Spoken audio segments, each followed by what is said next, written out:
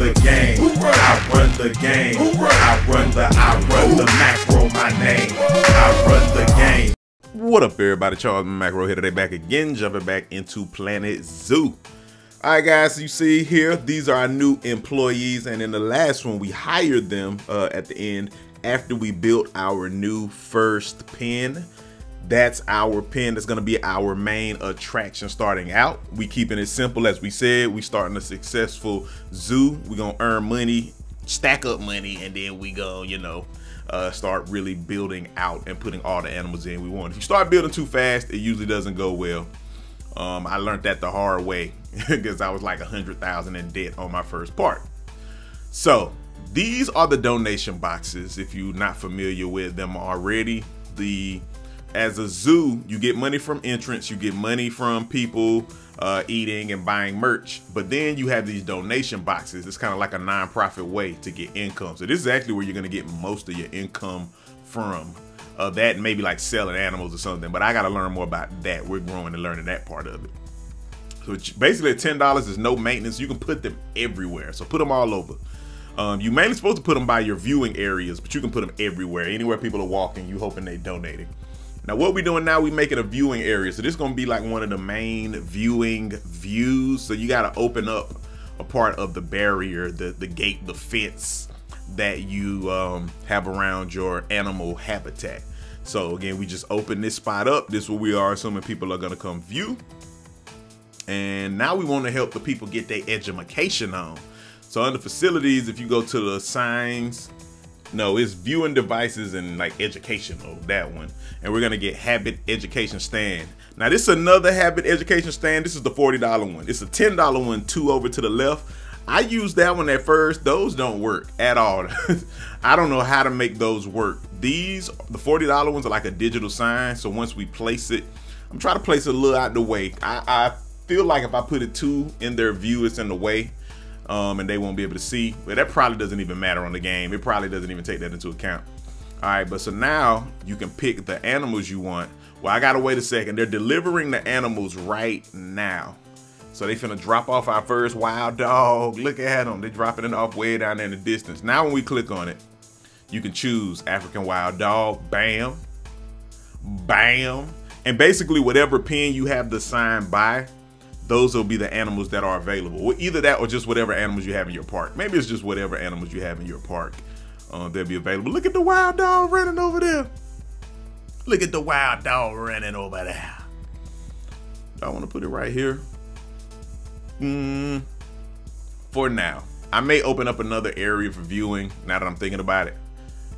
So the people can see down on all ends, but I'm debating. We'll do that in a second. Look at the wild dogs though. Look at the dingoes. Look at the dingoes. Ain't that what a wild dog is? A dingo? At least in Australia. Look at that, that's dope. Okay, okay, so now we're looking at their needs basically. Similar to like The Sims or a game where you know you have your social needs, okay, hard shelter, terrain. The first thing you usually want to do is just get the terrain right. The animal needs more short grass. There's too much high grass out there. They're used to being on the plains of the Serengeti. Let's see, the soil, the grass. I don't know that for sure, but it sounds good, don't it? So this way you can paint it. So I'm choosing soil first. So you see we kind of flattening out this soil. And let's see, grass long, grass short. Let's give it some more grass short. Sometimes it's hard for me to read that graph, but that little indicator, the little white line is where you're at. And the big white line or section is the area, the sweet spot that you want to get the white straight line to. You get it after you play for a while and you see. Some adding more rock. And we basically met the requirements that make the wild dogs happy. So that's what you want to do. All you gotta do is get them up. Now we're not gonna have access to everything because you gotta do research. But we're gonna do just enough that we start making money from the people viewing. And then we'll research the things that help their lifestyle, their food, and their the play basically. It's a term they use, but we'll get to that in a second. All right, let's see. We staff good. Blah, blah, blah. What do we want to go to? Construction. So this hard shelter, we can either build a shelter or we can use a prefab. Do I want to use a prefab? Fob is like whatever, potato, tomato, tomato, whatever you do. I'm gonna try to build this first one myself, using these sticks, sticks, these like wooden beams. We're gonna try to build our own, and that's ultimately what I want to end up doing with everything. Custom build every structure, every building, you know, every habitat or shelter for the animals. You want to custom do it, but they do have the prefabs, as I say. Okay, so I've been sitting here trying to act like, you know, I know what I'm doing, like I'm a master builder or something. So I was using the planks, I laid it over, I've been duplicating them. You see that? You see that? And I don't really know what this is turning into now. How is this gonna cover them? I really don't feel like trying to build a whole thing. It's gonna take a while. And for this, we're just really trying to get rolling. So I'm thinking about maybe doing a prefab now, or either just building something a little more simple. But I was gonna do this like a wood and log cabin, just do it plank by plank by plank. But the more I think about it, the more we may go in a more simplistic direction, at least starting out. And then we'll come do these more complicated buildings, complicated structures later. Yeah, I think that's how I'm feeling. Yeah, so what we gonna do now, we gonna go with this wooden plank wall here, this 4 milli. I'll move this stuff out the way in a second, or maybe they'll just be like them little wood beams will be like, you know, little accoutrements to this. But we're gonna make this a little simple. So, dang, that's in the way. I kind of want to put that right there. Smooth this over a hair. What is, oh man, what are we doing here? Hold on, I'm working this out. Y'all give me a second, I'm working this out, man. I'm still getting my building touched down, man. Okay, let's lay this down here. And okay. We're gonna move this one in the middle. And I actually want to turn this around. Turn around. Every now and then I get a little bit, turn around. Okay, so let's try these slopes. Hold on, that ain't the same thing. I need the same wooden slope. That look kind of bricked out. Where the wooden joints at? There we go. Here's the wooden planks. Okay. And here, bam. Okay.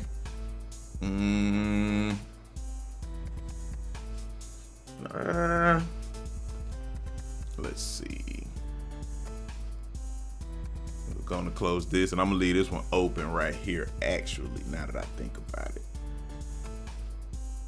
That's a gate. I need to put a wall there. You know what? So I removed some of what I had, and that fence really wasn't working. So we're gonna go ahead and roof this in, and maybe the roof will help me to visualize a little better. Okay. Cause I was trying to find the best way to get this closed with this slant, but I wasn't really finding anything that was working with the slant.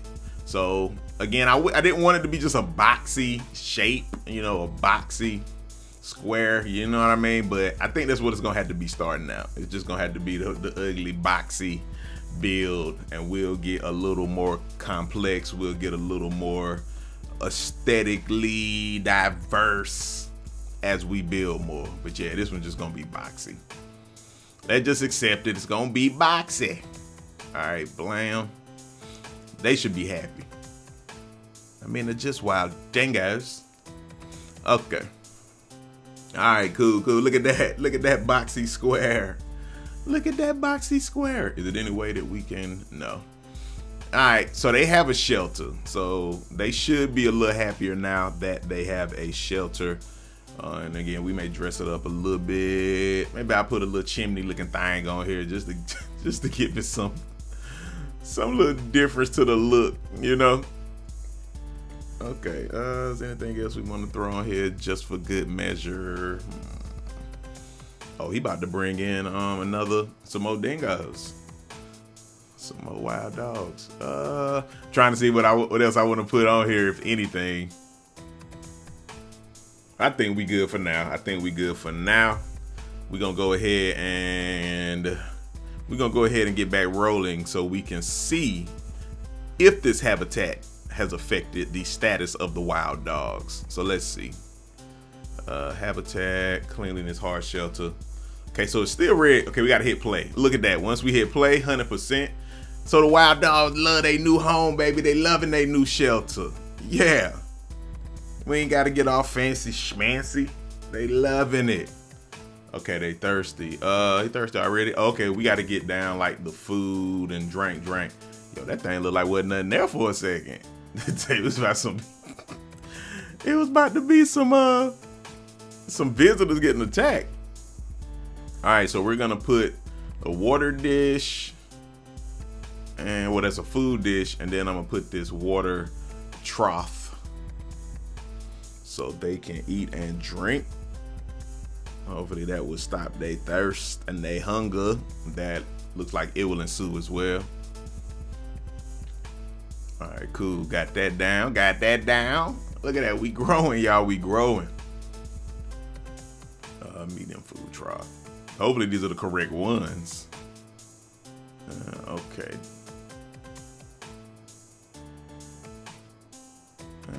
Okay. So yeah, I'm calling the keeper. You click on the food trough or the water dish, and we calling the keeper so that he comes and fills it up so that they can eat. I'm gonna put this water pipe. Sometimes I'd be concerned that they're not gonna go drink from the water or it's the wrong one, but they always seem to drink from this water pipe. So yeah, we'll roll with that.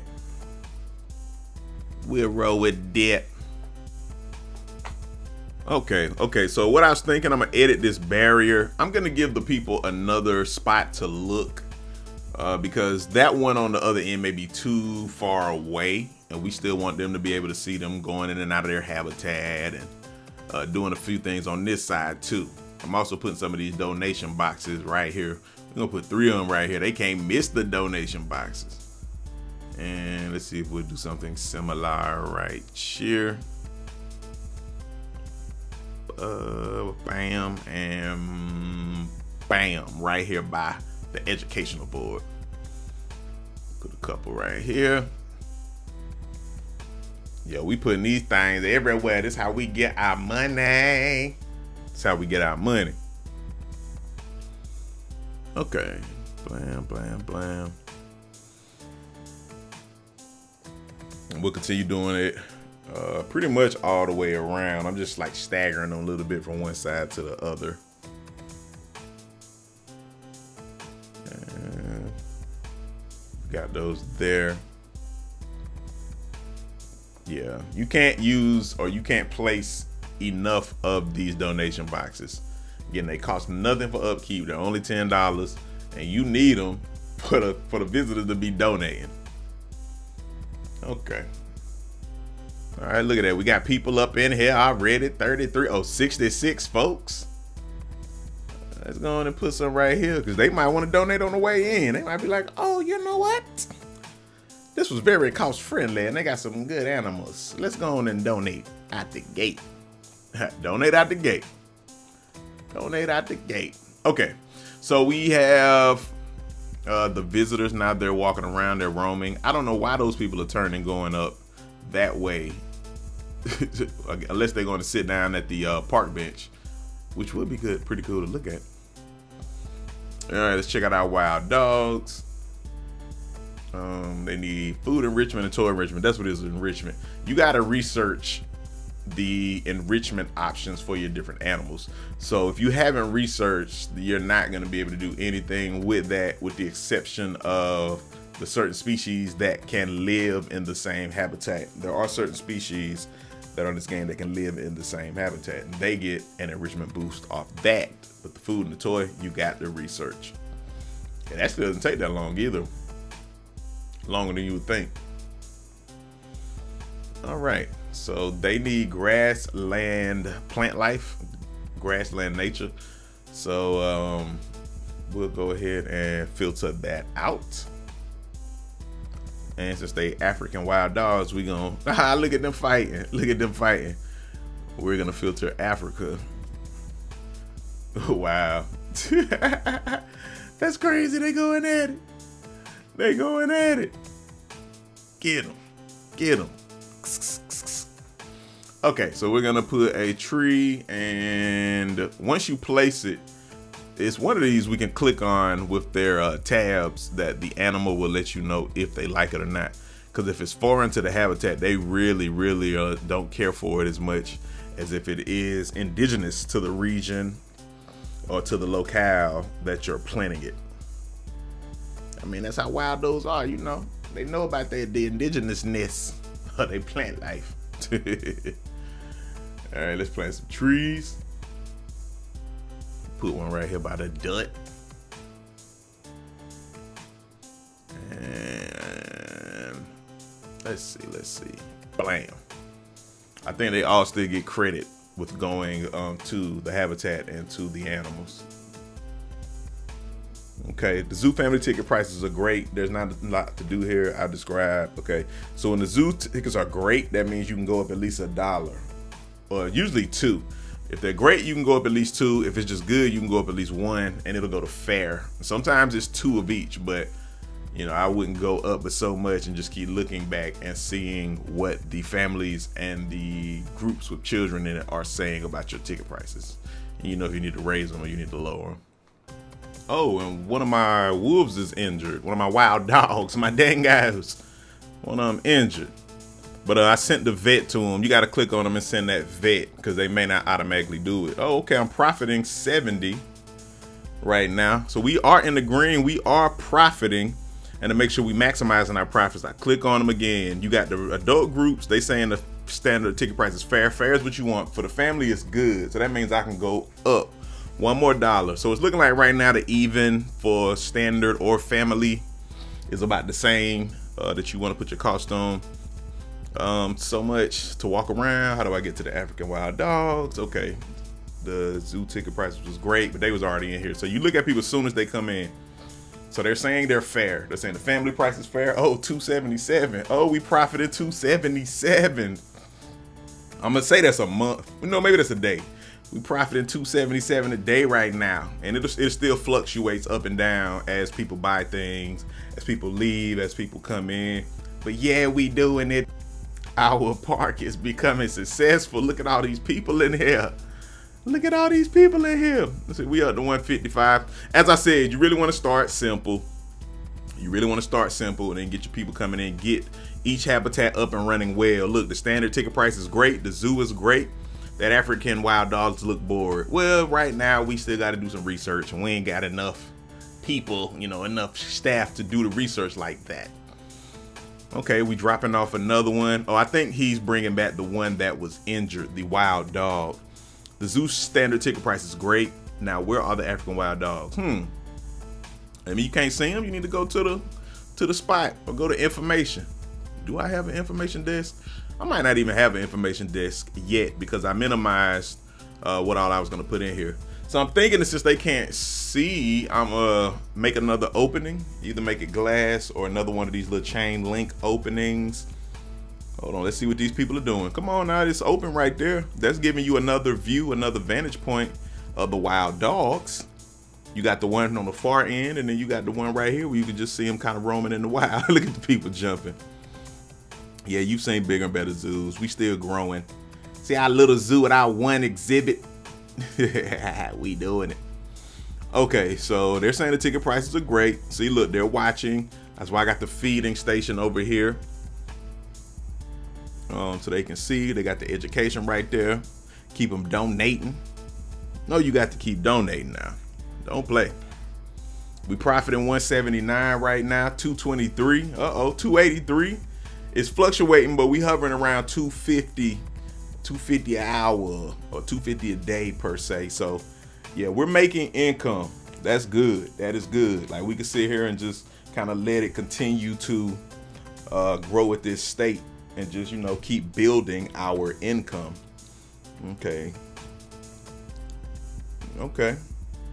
He just brought back or either brought in another one. I know I've had a few that were supposed to be coming in. Let's see. Let's look at the wild dog and see. Look, hard shelter terrain, 100%. Plants coverage, 100% in the green. Everything is in the green. Social, 100%.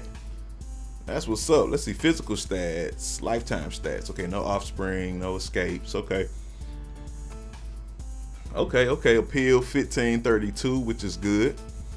The wild dogs have a good appeal that will draw in customers early. You try to get the ones that are at least over 1,000. The wild dogs are 1,500, and their breeding cycles aren't long. Their breeding cycles are very short, so they're good animals to have. Okay, I'm seeing what I have here in my animal trading. See if I want to buy me another. Now I'm going to cash. And I said you can use your conservation credits initially, but go with cash and just buy cash animals. Save your conservation credits. That's what I recommend until you start profiting. Until you're about where I'm at now, or you save up a little more money, like get it up to 50,000 or so. Then you may want to use your conservation credits, because after a day or two, you'll have earned 100 each day anyway. Okay. New animal, ride to the zoo. Okay, I actually just added him. But these dogs don't, their lifespan isn't super long. Like as you play, they'll die off. So it's good to keep some extra animals in your trading center for when they begin to die off. You gotta keep recycling and renewing your animals, because they'll only be able to breed but so much. Okay, but yeah, they're looking happy. They're looking happy. Yo, we are growing. We 1 star right now. That's okay. It's enough that it got us a couple hundred people in here. They spending money. And okay. I think we're in a good place, guys. I think we're in a good place this stage too. So we don't run too long. What we'll do in the next one, we'll come back and we'll begin to do a little more customization, because as I'm looking, I can see that the scenery is needed to be upgraded on these buildings, which means I need to build around them so that the people like them more, and then that means they'll earn more money. So we'll do that in the next one. I'm gonna kind of start dabbling now, but in the next video, come back, we'll build and construct a building around these shops. All right, Charles Macro, Planet Zoo, thank you for stopping through, and I'm gonna holla at you. Yo, we starting a successful zoo, y'all.